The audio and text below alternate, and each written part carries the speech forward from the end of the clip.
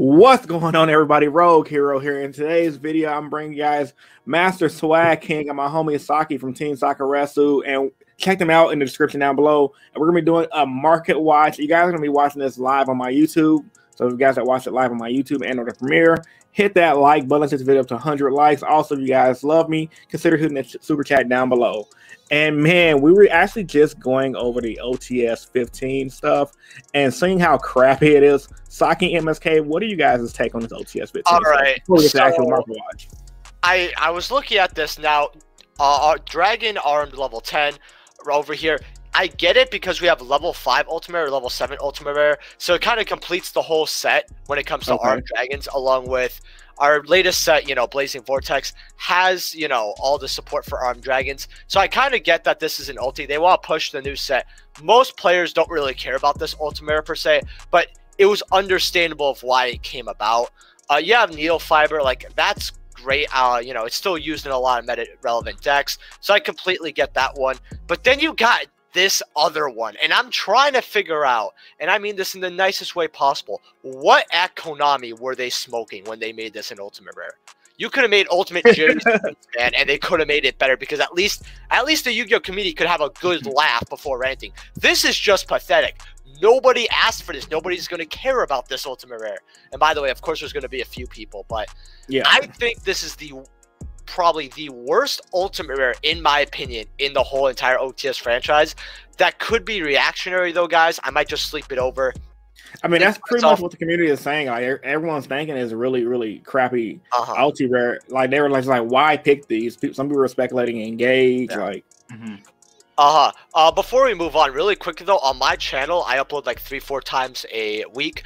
I do my own market watches, and I also do my own series, like 5 cards to have in your trade binder, where I tell you guys 5 cards to have in your trade binder. I was able to get my subscribers a dual terminal Dark Magician before it skyrocketed. If you were sub to me, you got them for 8s and 9s before they went up to $60 whole. So nice. I also do openings and other Yu-Gi-Oh type videos. So come check me out. Link in the description below. All that. And yeah, MSK, what do you think about this OTS? All right, so I'm good to go. Yeah, you're good to go, bro. Be a little longer. Okay, so for OTS packs and ultimate rares, as we don't have ultimate rares in main core booster sets anymore, I live by this theory, and it's actually worked out with a lot of my subscribers, and they agree with me as well. Not that I need like yes man or anything. I think I can lay out a pretty perfect points to reason why you should look at OTS pack ultimates a certain way. So we don't get ultimate rares except outside of this, right? So these should be good by default. There should be no ifs, ands, ors, or buts. These should be just good, right? So I understand what Thomas was talking about. Obviously, that does complete it. That's also for collectors who like Chaz in the Yu-Gi-Oh! GX era. That's perfectly fine. That is a perfectly fine ultimate rare. They've had collector ultimate rares in the OTS packs in the past. That's fine. How could Vibrax? They usually always make sure they print ultimate rares in the way of like past, present, future, past meta, a future meta, and now what we're going through right now. So people are using Halka Fibrax, right? This is a Armed Dragon right now is what we currently have right now, which is from Blazing Vortex, which is a set that they're supporting. I don't know, like, did Konami, like, did an employee get on a bridge, take off all their clothes, and backflip butt naked when they made this as an ultra rare? Because this is getting reprinted. If no one knows, if you go and look up Ghosts in the Past on like Wikipedia, that's getting reprinted in that set as an ultra rare. So why are you gonna make it an ultra rare? That's just like, it's just a wasted slot, in my personal opinion. You shouldn't be wasting ultimate rares. We get like what, like 3 of these a year, so we get like 9 ultimate rares a year. You're gonna waste it? Yeah, like, you're gonna waste it on this? Are you serious? Oh my god! I'll be honest, it feels like we have 2 ultis. Like, the more I look at this on my screen, the more disgusted I am. Like, I'm just being honest here. Like, anybody that likes ultimate rares, live by this, and it'll make you look at them differently. You should by default have better ultimate rares because we only get so few of them. So and people are gonna go, well, these other ultimate rares, yeah, it doesn't matter. We only get like 12 or 9 of them. I'm just giving a base number. So also, as you guys probably know me because I've been on the channel for like literal years. I'm a master of Swag King Entertainment. Obviously, I do Yu-Gi-Oh! Market watches every single day. So the average person does them 10 minutes. I like to make mine like 25 to 30 minutes. Sometimes I've had 2-hour market watches. It just depends on how the day goes, obviously. As you guys already know now, I have Yu-Gi-Oh! Content, and then I also have like other content in terms of like trailer reactions. I have my own other podcast. I live stream every single Tuesday. every single week at 8:30 p.m. PST.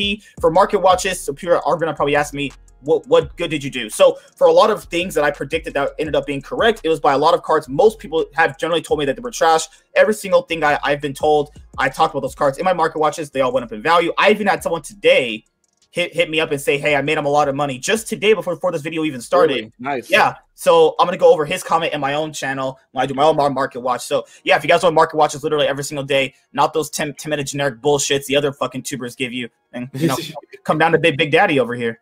Come down to Big Daddy. Already killing my monetization with the cursing. Let's go on to the actual market watch cards. Go over it. All right. So what else you got? What you guys need here? Because I will give it to you right now. Go to the next tab. Go to the next tab. What do you mean? All right. So this is one of Saki's picks. He wanted to go over this for the market watch. Trishula, Dragon of the Ice Barrier, coming in at $318. Do you buy or do you sell? What do you think, Saki? So we are getting the Ice Barrier structure deck, I believe, this month in February. We have a few of the confirmed picks. I know we have like Crackdown, which is really good. They also have like Fiendish Chain in there, which makes no real sense to me. But I kind of see what they're trying to do. They're trying to like say, oh, you could bounce these trap cards with like, I think one of the synchros, right? I get it. I like the Crackdown reprint, but point is, since we're getting the Ice Barrier structure deck, a lot of these higher rarity of the Ice Barrier cards, they're going to keep going up, and obviously Trishula is the fan favorite Ice Barrier card. So we have DTs at 318. What's the first listing at? Is that for near mint or is that for like a light play version? That's for a near mint version. However, there's also the ultimate rares I actually want to peep out. I personally told people to grab these in a 5-card Savvy or trade binder when they were $60. Okay. Not only for any Ice Barrier support, but because this is probably one of the most, it's probably the most optimal level 9 synchros. So now they're sitting at 150, and I just want to point out that this was bought out last year at $600. And I was able to sell one of mine for $400 in $40, I think. And it was insane. So if you guys want to get like the second best version of Trish, unless you want to count the Starlight rare in Blazing Vortex, since that's also a pretty big contender, I would get this copy. However, if you are a budget player, we also have the Hidden Arsenal 4 version, which I believe we have at the next tab, right? This is the OG printing. I remember people were buying boxes back in the day to pull this card. Near mints are $6. First ed near mints are going to be about $28, but there's some first ed light plays there for less than $10. Like there's one there for $8. So I would maybe grab those really cheap first ed light plays before this goes up to a $30 card. Oh yeah, that makes sense as well, because with the structure that coming out, things are likely to go up. And I didn't know that card got bought out last year for $600. That's insane. Yeah, like so people were under this like stupid mentality when I was talking about ulti Trish. I would kind of feature in almost every single video. I was like, why is this 40? But this was as low as sometimes $40 to $50, which is and then you also have to factor in, like, just because this is the highest rarity doesn't mean these won't ever have any price valuations either, because like your value doesn't determine what you'll. Okay, so how would I phrase this? What you can buy is not a big selling point for a lot of other people too. Because what if I can't buy that, then the next one goes up in value, right? That's just by default. Because we can also prove that, because looking at the high speed riders Trishula right here, the secret rare, this one's what, $8? So if someone can't afford the dual terminal or the ultimate rare, that's gonna go up in value itself.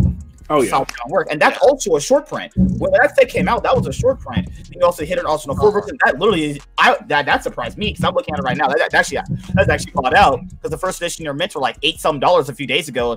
Like the first. And I told people to pick them up back then. Listen, this might not be one of the highest versions of Trish compared to DT, Ulti, and Starlight Rare, but still the OG printing of Trish in Hidden Arsenal 4. So that's the version I told people to get. Looks like some people are listening. If you guys are watching this video, I would check if those first set light plays are still available, because at $8, that's a steal. Oh yeah. Also, people are probably going to actually factor in this too. When you're looking at a card, and I always do this, and it's been working out very well. If you're trying to make money off the card, anything that goes on the bottom, like down here, say if a card has a ton of printings, right? This is just an example, obviously. Don't get any of those. Unless you just want it for a budget version, whatever. If you're trying to make some money, you would only factor in these versions, because a lot of people will go, well, But this version is the highest rating. I like this one. It's not about what you prefer. That's not how this works. There's no if, ands, or buts. That's the highest version. But the other version also has money too. But the facts right here say this is the version with the most money put into it. So this is more or less so high risk, high reward. Or you could go high risk, high reward in another rarity that you know people would like. So it's like if you come up to me right now and you give me an ultimate rare Trish, obviously I would take it, right? Right. Oh, I'd probably freak out. Why are you giving me a Yu-Gi card? Who are you? How'd you get in my house? Like I wouldn't take it. Dude, I shit you not. Oh, fuck God. Sorry about that. I kid you not. So, remember when, you know how people said they wouldn't want certain cards like unlimited in your mint, like Ghost Rares? I told one of my subscribers, if I walked up to you and I give you an unlimited in your mint, Stardust Dragon Ghost Rare right now, would you take it? He was like, no. I'm like, you're capping. You're a straight up liar. So, definitely capping. So the point of what I'm trying to bring up is it's not always about the highest rarity, but you have to kind of factor in if you're trying to make money, you have to only really look at these specific versions. Before we move on, just a quick question today. If you guys can answer this in the comment section below, what is your favorite high rarity version of Trish compared to like the Ulti, DT, and Starlight? Which the Starlight looks great. You gotta be DT. Honestly, your boy loves Ultimate Rare way too much. Like I'm team Ulti Trish. I'm team DT. I always like the that dual terminal. To be fair, we're talking from a biased perspective. In our opinion, with a great assault. So we have Cyber Dragon, the 2006 Collector's 10 Secret Rares. Limited likely plays are like $9.96. Limited near mints are at these are spiking even further. $36 for a limited near mint 2006 Cyber Dragon Collector's 10 Secret Rare. I remember when that 10 first came out, it was pretty hyped because Cyber Dragon was such a short printed super rare back in Cybernetic Revolution. I can see this card somewhat going up as a collector's value because of the original artwork of Cyber Dragon. I personally wouldn't get it. I personally like the alternate art Cyber Dragon, the evil one. That one looks 10 times better to me. That is my favorite. I will say though, there were light plays there for like $10 to $13. Honestly, I'd rather have a playset of light plays than just one near mint, in my opinion. It's just more value overall. So I would definitely grab some cheap light plays. Remember, this card has been bought out, by the way, before. I'll show you a buyout. The gold rare, Cyber Dragon. Oh, no. They bought out a gold rare one? Oh, no. No, don't do this. Don't give me hope. Oh, man.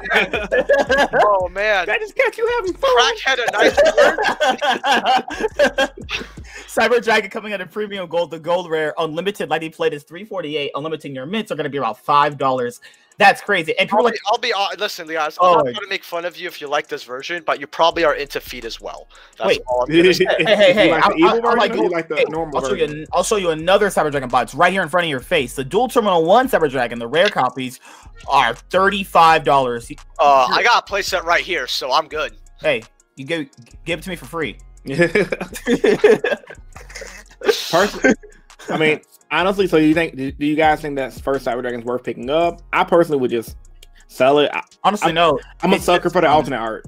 Well, let's look at the original supers, actually. Well, because it boils down to what we just had in Trishula. So people who can't get these up here, they're just going to start going for these right here. And if that doesn't happen, they're going to always go down to what the lowest is, right? So for Cyber Dragon, since there's so many different printings, anything that's not like deemed too like bad or has some decent level of value thrown already into it will get bought. Like the gold rares, right? You saw right there. The dual terminal ones, the dual saga ones right here. The dual saga ones. This came out like 2 years ago. This one's already currently at like $4. And it's already on almost page 2 is almost gone. Like right here. Like you have people.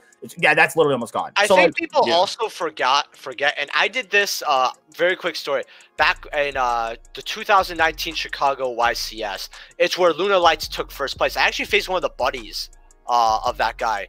But I remember round 1, I text in Cyber Dragon, 1 copy with Chimera Tech, right? Because you can easily get rid of your opponent's, did we play each other at that event, Saki? I feel like I played you before. No, we didn't play each other. I got the round. I'm for sure I've played you somewhere at a locals or something before. Oh no, you have. You played for a girl?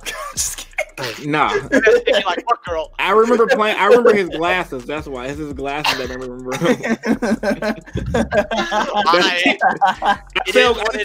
I used to sell glasses for you guys. I mean, glasses, but. Yeah, so I remember first round 1, right? I had this tech and I was like, I played Tessa. It was really good. Issue was I went up against a guy playing pure Cyber Dragon. Okay. And I remember round 2, I was able to wipe his board completely except for the 1 infinity. I literally took all his cards. I'm like, I'm making Chimera Tech. Because I had in the extra and he didn't know.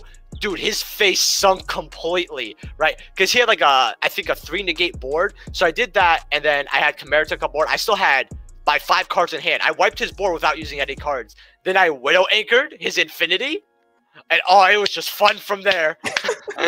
Oh man, I felt so bad. But yeah, keep going. All right. Tour Guide from the Underworld Ultimate Rare coming out of Astro Pack 6. Unlimited near mints are at 185. Unlimited lightning plates are 153. Whew. Yeah. Oof. I remember when these were like $60, $70. Bro, I remember when the original ones was like 150. Yeah. I remember it too. I pulled one and then I traded it for a super rare hero card. I didn't know value back then. Oh man, you got ripped out. You were one of those kids that get ripped. No. The guy, we had to talk about it. We didn't know. It's like this is before I knew Yu-Gi-Oh prices. We just didn't know. We were like, fuck, it doesn't matter. You know what I mean? Right. Fair enough. Ulti Tour Guide's price always depends on Burning Abyss.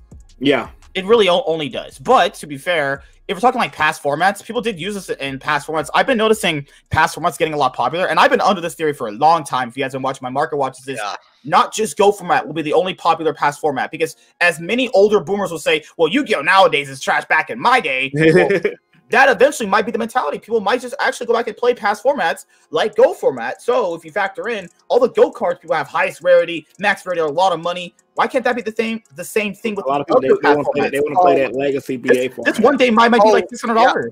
No, one person. So I know a couple people. I know at one of the locals I go to. It's a great locals. Multiple people there, and they'll do it after the tournament, right? And I actually, because they're extremely kind people, right? So Ryan, if you're watching this, shouts to you. They let me borrow their deck, and it was so fun playing Glad format versus Light Swarm. That was just super cool because it also has the old Lumina errata, right? And that's another thing people really like is you get to play with cards that may have been errataed, but they're original effects, and that's something priority, people man. That priority is too strong. Like how effects like that too strong? Well, yeah. And then there's post Duelist Alliance format. Now that's a ride. All right. The Blue Eyes White Dragon. This is so there's several different jump versions. So there's a re-jump version. There's the other jump version you guys know and love. This one right here there's no near mints here because they're all lightly played, starting at 60, ending at like 139. That shows that you need. If you want this card, you should get it probably right now. That's what that means. Yeah, I really do, honestly. That's just me personally. Oh, very quickly, guys. I do a lot of stock market stuff. So when I came back into the game and I looked at this, it was kind of like, especially since I vended a little bit before, I left the game. I was like, this is really easy. So I have that knowledge kind of on my channel too. These are the other jump versions. It just depends on which one you want. I would personally get this one already. Wasn't that was the World Championship artwork, right? Or no? Yeah, because you also have the jump version they released. There's the re-jump version, and then there's one like that you just said. And you also have this one, which is, let's see, limited lightly plays like 24s, limited or 40. I would just grab these two, honestly. Yeah, it's set on them. It's gonna be classic collector items. Can we look at the PCK version for fun?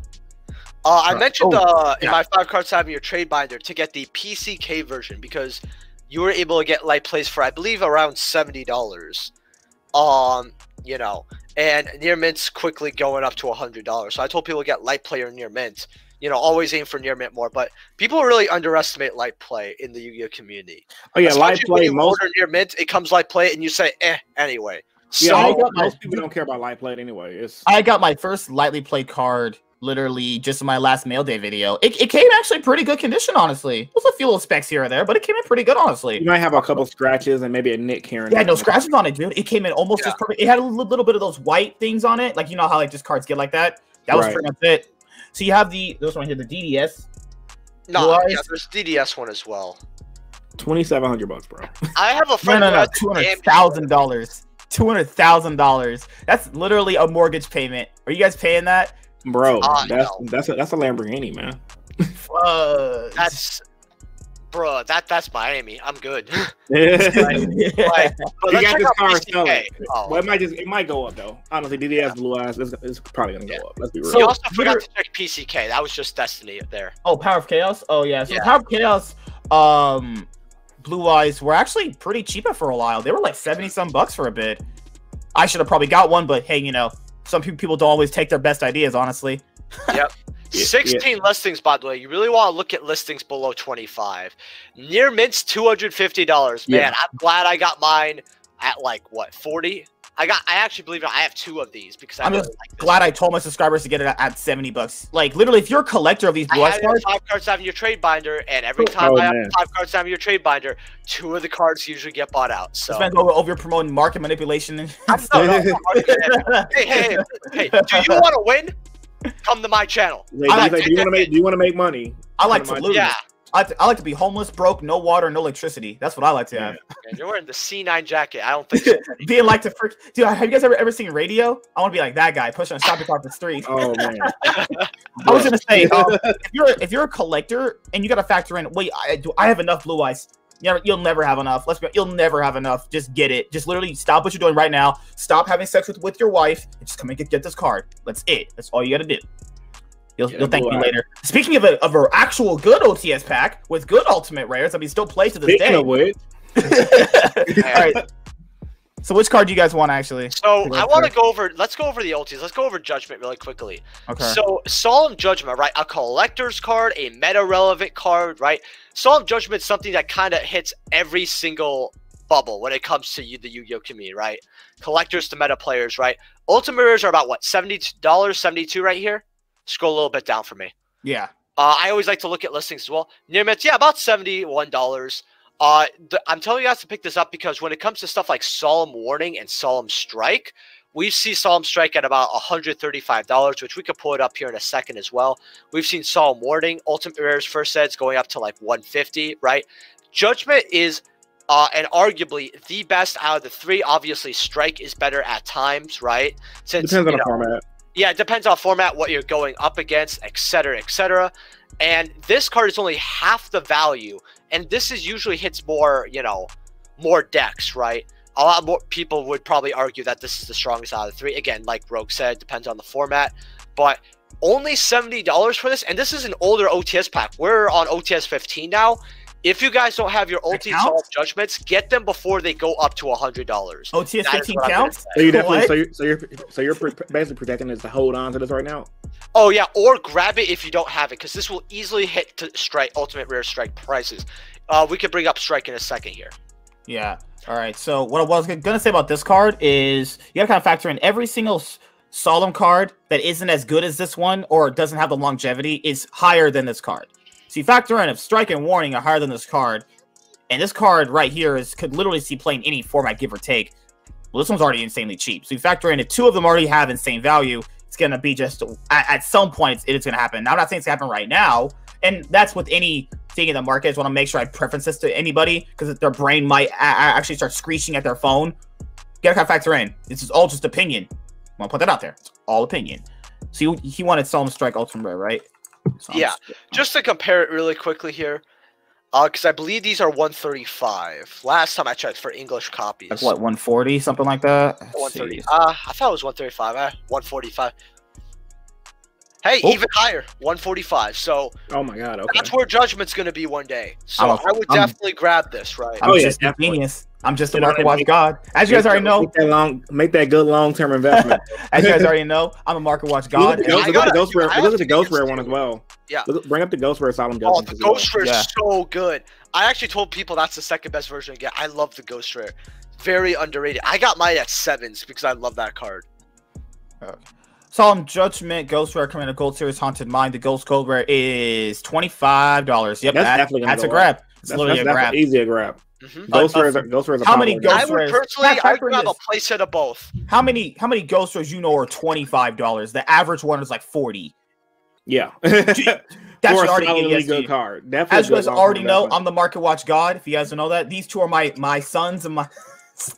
Apparently, man. Apparently, these guys are my kids, though. I gotta make sure I'm raising my kids right, you know. Yeah, you gotta raise us Midwesterners right, man. When the recording stops, you're about to get it. Like I always tell everyone, everyone's trash but me. That's how it works. All I'm right. smiling for this guest upload MSK. As you guys already know, every single form of back row removal, ultimate rare that they printed in sets like these have gone up in value. MST, Cosmic Cyclone. There's another one I'm forgetting right now that has gone up in value. Twin Twister's ultimate rare coming out, OTS Tournament Pack 12 is $60. That won't be there very long. I'm just telling you that right now. I can see that dropping. Only because Twin Twister is not that good of a card in this format, honestly. Not to me, as from a competitive player standpoint, I would much rather play Cosmic Cyclone. A lot of people are signing out Harpy's Feather Duster, so if they're doing that, there's no reason to, really have this card per se. It's not that it's necessarily bad, but the way I see it though is it has been bought out to $80 before. I told people the best time to get this was when they were about $40 or $45. Now that you see them at $60 here, it's not that they're necessarily a bad pickup, but for $60, you could grab better investments. I believe that getting 2 of those Ghost Solemn Judgment, keeping that $10, that's better than having 1 Ultimate Rare Twin Twister. Especially since it's also hard to get rid of this as a singular card. Most people are going to look for play sets, although if you have 2, it shouldn't be too bad, but yeah, I would probably. It's not a bad card to have. You should already have. I mean, in my opinion, it doesn't. It's not going to hold the same weight as like an Ulti Mystical Space Typhoon, for example. I'm pretty sure that one's still pretty pricey. Like Twin Twist, it's player preference on the competitive market. However, most players will tell you, based on the format right now, so many traps have graveyard effects, and so many spells have graveyard effects. Cosmic Cyclone's ultimately the better card. Yeah. Now, eventually, obviously, Cosmic Cyclone's going to get power crept to it. Probably something you pay 2,000, banish 2 cards on the board.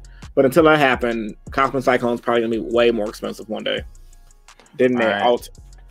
You have Chaos Dragon Legionnaire Ultimate Rare coming out of OTS Tournament Pack 12. This one is $37. Now, this one's consistently had up and down value. I don't really know how to really judge it personally. This is how I'm going to judge it. It's an Ultimate Rare that has a buy low, sell high type mentality. Because I've seen this card at like $60, and then I've seen it drop back down to this and something in between so often. This is a card that's not very consistent, right? However, I never see it lower than about $35. That's the lowest I've ever seen. Seeing how it's at an all-time low right now, this is a card that I would suggest maybe look at. If you want them, definitely pull the trigger. It just depends on how the format really looks and what it's used in. And a card like this that is not only a great Chaos card, but searchable, right? Especially by like meta decks, because it's very easy to search a Dragon card. But it's also very generic, having 3 effects are only light. You special summon 1 monster in the graveyard in defense position. Dark, 1 random card in your opponent's hand to the deck. That's especially the biggest reason to play. You could loop with this, right? And getting 1 card out of your opponent's hand can sometimes just make the duel for you.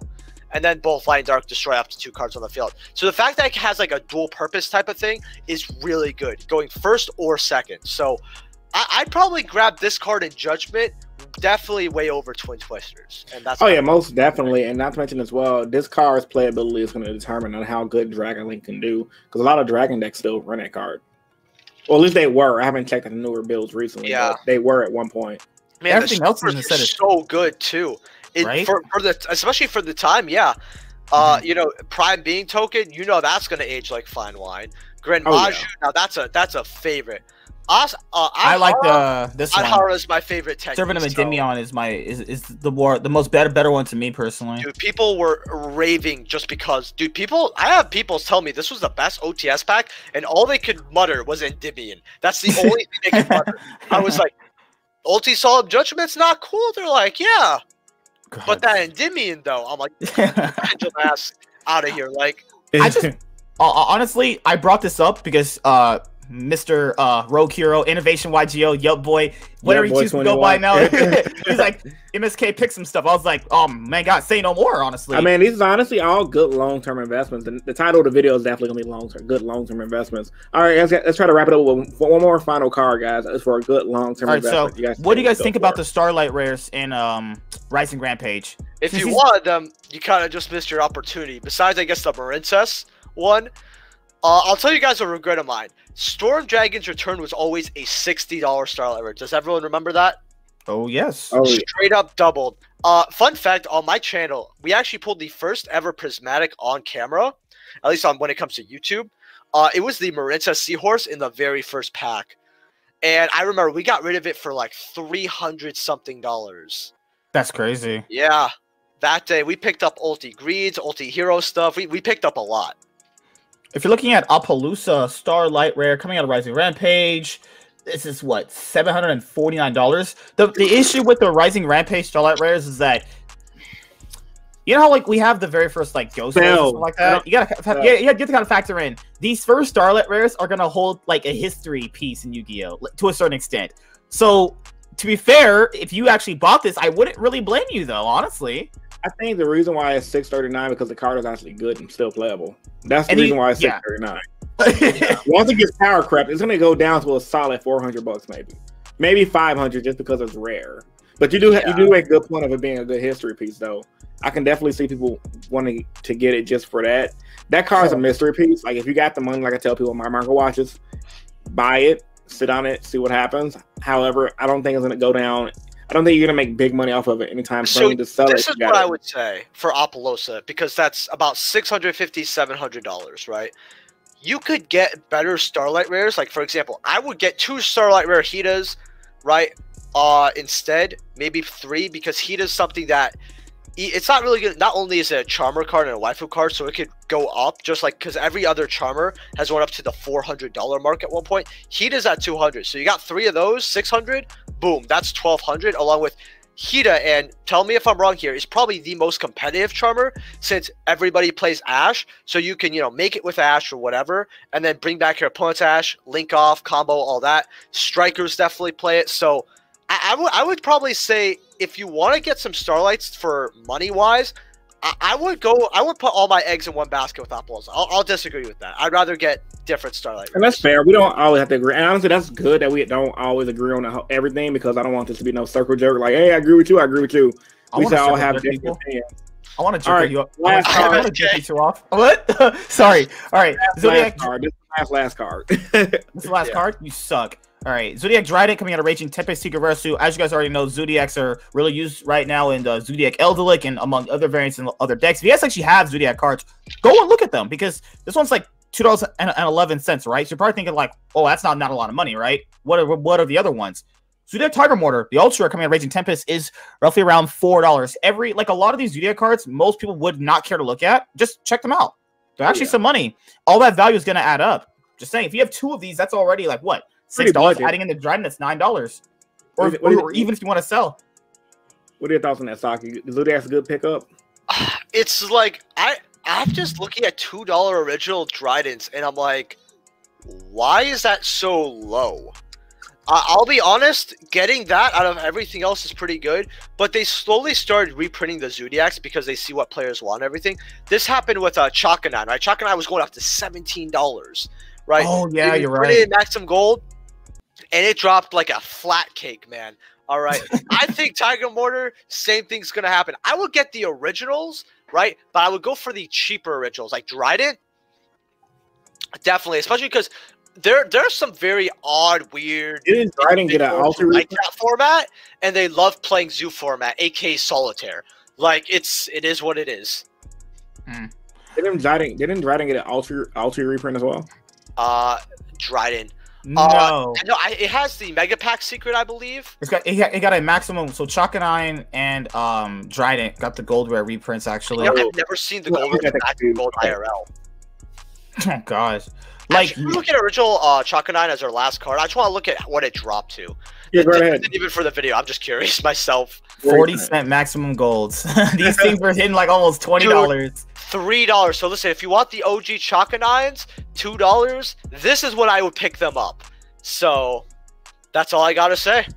A good pickup. All right, guys. So this is my market watch and my homies MSK and Team Sakurasu. Once again, you guys can find them in the comment section down below in the order description as well. You guys have any more things to say before we end the video?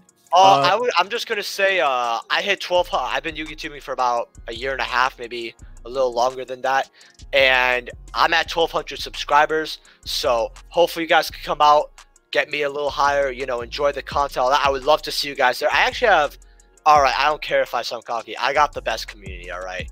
Like, my comment section's always popping, so come to my channel, get some good discussions, get some good market watches, series openings. Just a quick thing I actually forgot to mention. I like to open up a lot of older school stuff and OTS packs. So when I got an opening, it's going to be a banger. And that's all I got to say. Come check me out. MSK. All right, so these guys are trash compared to me. Just being honest here. Like, if you guys want videos every single day, whether it be Yu-Gi-Oh content or the other new content that I have, if you like longer form content in terms of podcasts, I have those all the time. Also, if you guys want different market watch picks than these guys have, because I have a different mentality when it comes to looking at these teams, come subscribe, Master Swag King Entertainment. I'm gonna be hitting 3,000 subscribers very, very soon. I'm like 180 off from the goal. So, you know, that's pretty good, honestly. And you guys know me anyway. So you're going to be seeing like, who is this good looking dude? Well, that's me right here. Yeah, this guy. Wait, what Wild boy, man. Wild boy. That's the biggest lie you've told for a long time. All right, man. Rogue Hero signing out. Peace, guys. Peace. Bye.